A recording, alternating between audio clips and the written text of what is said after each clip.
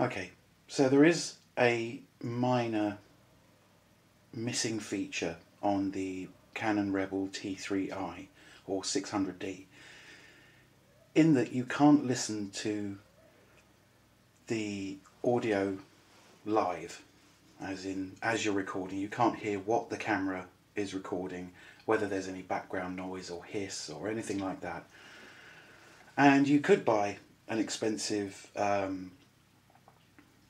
sort of mixer to mount on the camera or underneath it, and you could get a different camera. But thanks to the guys at Magic Lantern, there is a solution. So you will need to install Magic Lantern for this, and it's extremely simple and really cheap. I have seen some videos where they say you've got to get a special cable in order to listen to it and do live monitoring while you're looking through the viewfinder or on the screen, but that's not actually the case. So go and watch another video, install the latest version of Magic Lantern for the T3i, and once you've done that, we'll come back.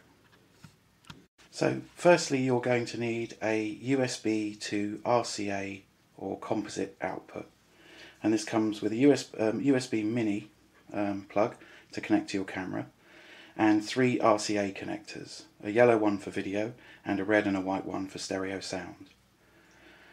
Now this is just a very, very standard cable. The only caveat I would put on is when you're ordering it from somewhere like eBay, make sure that you've put Canon in the search and make sure that the description says 4 Canon cameras.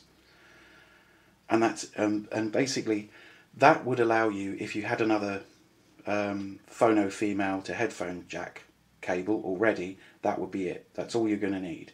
And I got mine for £6, which is probably about $8 now.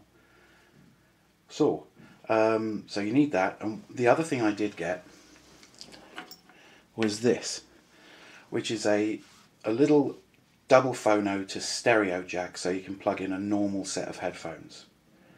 So when it's assembled, all you need to do is plug the phono jacks into the one end and an ordinary set of stereo headphones into the other, and that's going to be your cable. And then all you do is plug the USB into the USB port on the camera. I'm not framing this very well, but it hardly requires it. And then when you go into live view and you go into movie mode, which is where the microphone is switched on, okay, once it's in movie mode, you start recording, you'll actually be able to hear, and I'm just using the onboard mic just to do it, but it works exactly the same with an external microphone. I'm going to just put this in here. Get this going. Just put this into here. Maybe I need to turn up the headphone volume a little bit.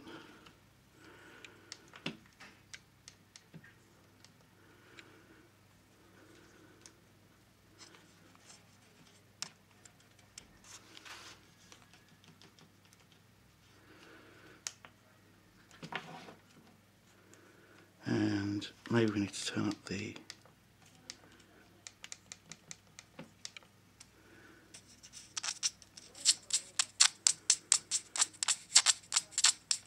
so that's the increase that as well.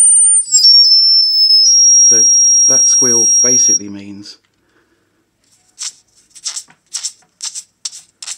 you've got live monitoring. So literally a standard 4 Canon USB to phono cable and a converter will give you live monitoring of the sound, so you can hear all the imperfections in the sound, or whether you're getting the sound clearly, so that you can you can then decide whether you want to use the onboard sound that's already on the clip, or you want to do something else to it in post. But this at least gives you a clue while you're out in the field of how to do it, and it's an extremely simple fix. I couldn't find it anywhere on the internet, and that's why you're getting this fairly dodgy video, but it literally is that. Just get that cable, it's about £6, make sure it says 4 Canon, get a little converter to convert the phono to a headphone jack, The total cost to me was £8, probably more like $10.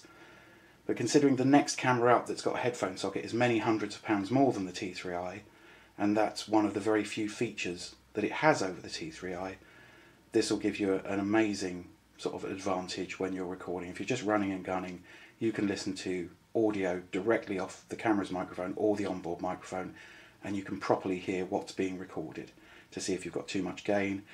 And I'll have to do another video about the audio signals.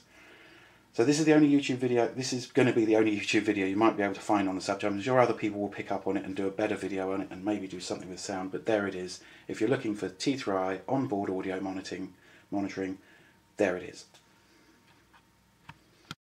So here we are in Magic Lantern.